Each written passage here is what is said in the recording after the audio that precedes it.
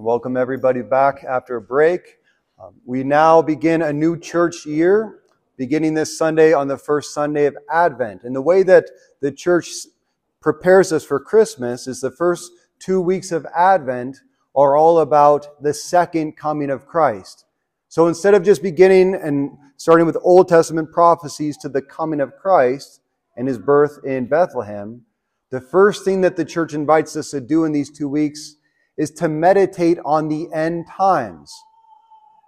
To think about, am I ready to stand before the Lord at his coming or at my death? And that's why we call Advent a mini Lent. That's part of the reason we priests wear purple today. It's a time of repentance. And as Advent means ad venire, the turning towards the Lord. When the Lord himself is coming more directly into our lives, how can I turn from the world and respond with my own life back to him?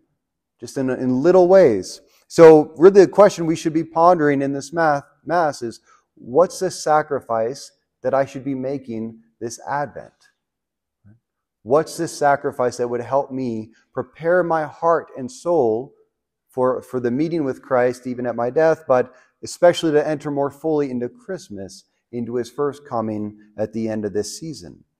But this reminded me of a story of St. John of God, because I'm doing a novena for someone who's very sick right now, and I'm doing it to St. John of God. And he's just a man he has such a chaotic story, a man who wanted to do something great with his life, something great for God, something epic that everyone would hear about, and yet so much of his life was a seemingly failure at that very thing.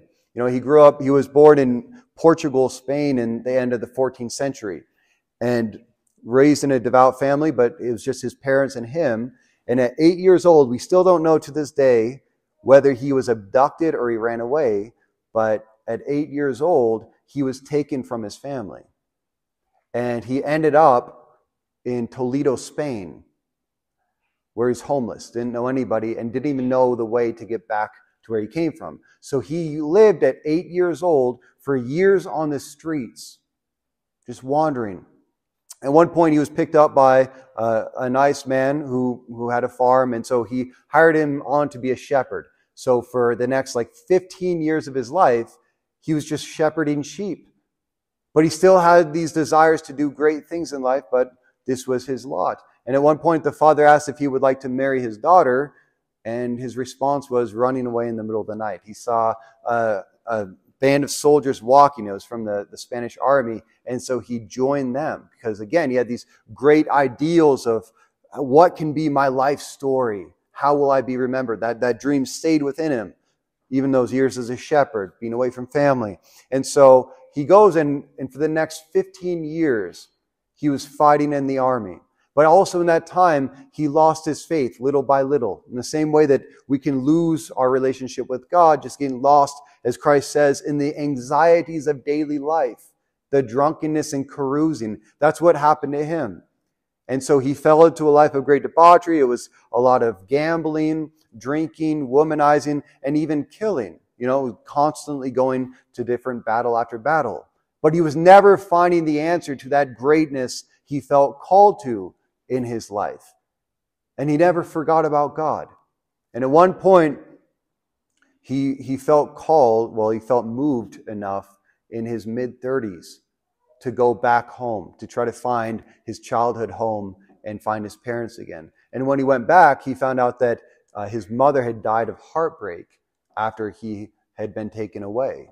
And his father joined a Franciscan order and had died a holy death in a monastery. And the realization of what had happened to them after he left was a piercing to his heart. And he had an awakening of that he needed to come back to God to change his life. So he at first he made a pilgrimage, Santiago de Compostela, the same pilgrimage myself and some of the students did a couple years ago. He did the full 500-kilometer walk barefoot and just praying for God to reveal himself to him. He got there, he made a confession of his sins, and from there, he left with this idea of, okay, how can I offer myself to God? And so, what is God asking of me? And he thought, well, there's a lot of Christians in the Muslim areas in Africa who've been enslaved. So I'm going to go down there and I'm going to ransom them by trading my life for theirs. So he gets on a boat, goes all the way to Africa, and is prepared to give himself over to servitude to free some other family in need, making this his great gift to the world. And he meets a Capuchin friar on the way who tells him, this is not God's will for you. You need to go back home. God will reveal himself to you in Spain. So he goes back, but he doesn't know where to go. So again, he starts wandering. For just a few years, he's just wandering, walking the roads, asking God, what do you want from my life? And at one point, he's walking and he sees this child in the middle of the road, just walking with bare feet. And he goes to him and he picks up the child and he begins walking him to the next town to try to find him to give to someone. But as he was walking, he was getting heavier and heavier until he could no longer hold the child in his arms. He put him down, and the child looked at him and said, he said, you are John of God, and Granada shall be your cross. Granada, a small town in Spain. And then the child disappeared. And so with that, he went to Granada, Spain, and there's nothing for him to do. So he opened up a Catholic bookstore. Right? He's like, okay, at least maybe I'll spread the faith a little bit this way. But at one point, it was on, actually we know the exact date, January 20th, 1537. He's now 42 years old, right? All these experiences in life, and still does not feel like he's doing what God has asked him to do. And he hears a sermon by John of Avila, who then became Saint John of Avila, another great preacher, who preached about the end times, preparing ourselves to meet God at the end of life and repentance for our sins. And he actually has a mental breakdown. So he starts going from church to church in Granada, confessing his sins publicly, beating himself, and telling everybody that Jesus is going to come back soon. So much so that they put him in a mental institution, in an asylum, in the local hospital. And in that time, what they thought that the best way to treat mental infirmities like that was insanity, was to be cured by physical duress. And so a lot of physical sufferings to like wake them up out of it. I try it with the Frassati boys all the time. It hasn't worked yet, but there's some good fruits. And so what they did is they put him in solitary confinement underneath the hospital, chained to the floor. He was flogged. He was starved for a lot of the time. And at one point, John of Avila came to see him 40 days later while he's in the hospital. And he says to him, he asks him why he was doing what he was doing. And he says, we need to repent of our sins. Jesus is going to return. We need to be ready. And John of Avila says to him, this is not God's will for your life. You need to stop thinking about the end times, and you need to stop thinking so much about your own sins. How can you care for the people right in front of you?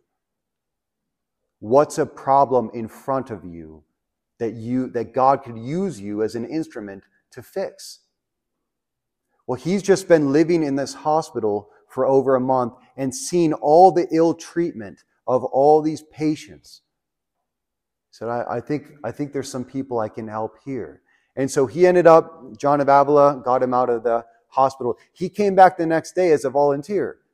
And so he started serving all of the patients in the hospitals and all the sick people in the towns. And he did it with such love and compassion and gentleness that all of a sudden, all the sick were coming to him. And he'd spend his days caring for them. And at nighttime, he would go and collect money anywhere he could find it to then get medicine or food to serve them. And then other people started to see what he was doing. He ended up starting a religious order in that very town of Granada that still persists to this day, with brothers who serve in hospitals.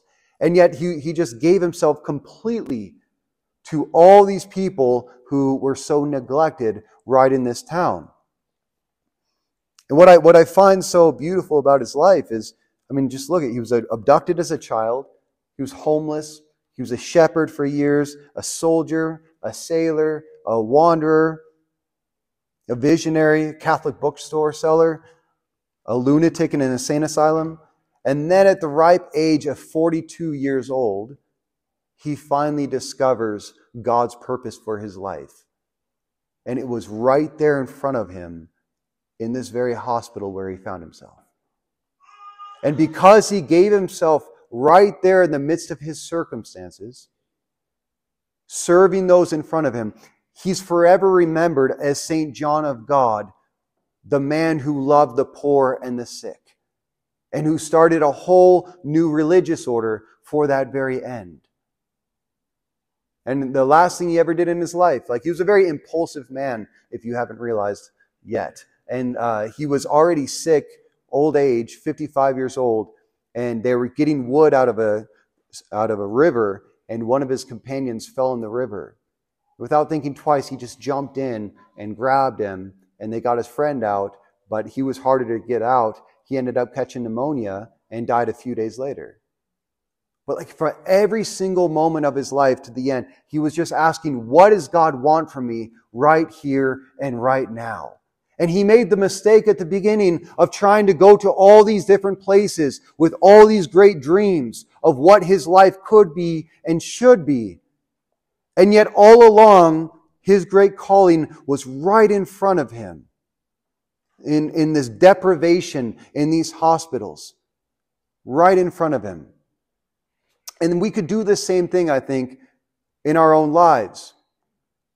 If we have too big of a vision of where we want to be or who we want to be before we make great sacrifices in our life, it can blind us to the very small things right in front of us that's in our control to make better.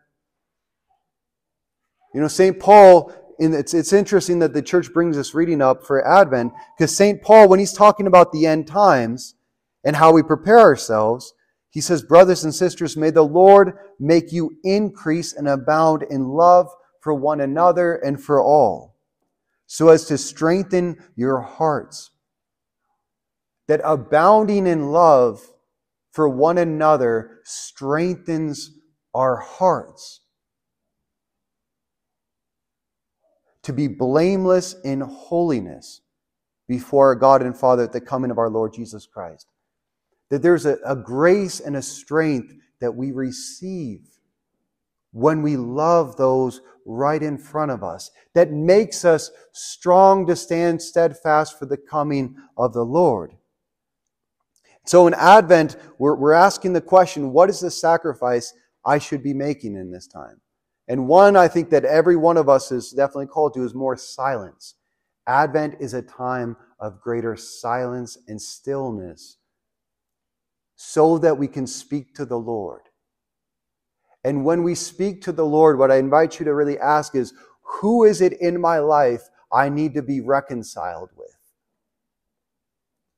Because we all know holidays, the beautiful thing is we're around a lot of family and friends again, but it's also the cross that we have to bear at times, being around family and friends for extended period of time.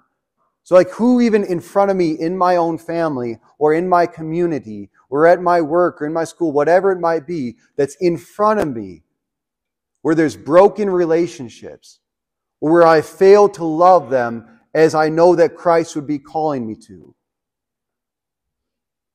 As we go back, as we're preparing for these holidays at Christmas, really think about what are the relationships that Christ wants to reconcile in your own life. And can you be the instrument for that? And the temptation, I think, is that we get stuck in a narrative that that's not big enough. That's not really going to change things in my life. Or that this other person isn't going to change even if I step out and offer a hand.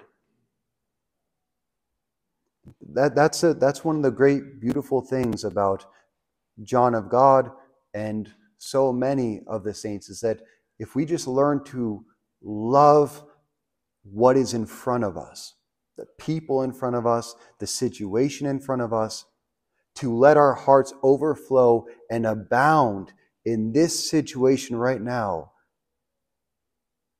not only does it bless them, it strengthens us and it prepares us for the coming of our Savior at Christmas.